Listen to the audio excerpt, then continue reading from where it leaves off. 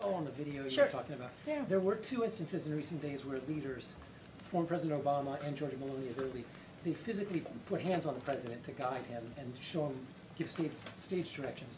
Are they doing that on their own, or has anybody asked them to run the show like that? First of all, let me spoke to the most recent, right? And as we saw on Saturday, President Obama's office put out a statement. So I would refer you to that statement about what was being accused in those by others. And he said this did not happen in the sense of what people were saying they were seeing, right? Or what was being falsely reported that they were seeing.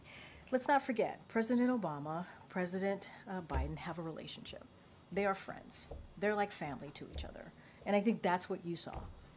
You saw the president put his hand on the back of President Biden, and they walked off the stage after taking questions or at an event taking questions from Jimmy Kimmel. That is what you saw.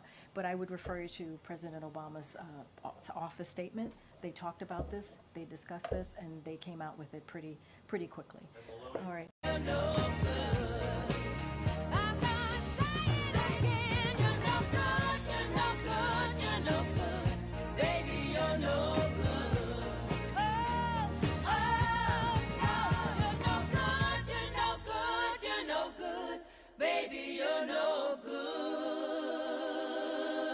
The answer. You cannot sit back and wait for a savior.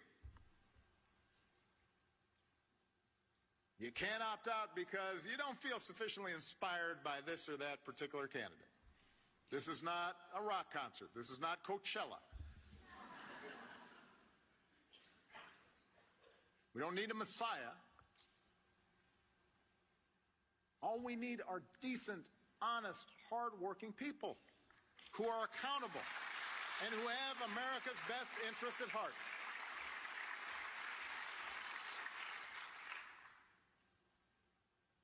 And they'll step up, and they'll join our government, and they will make things better if they have support.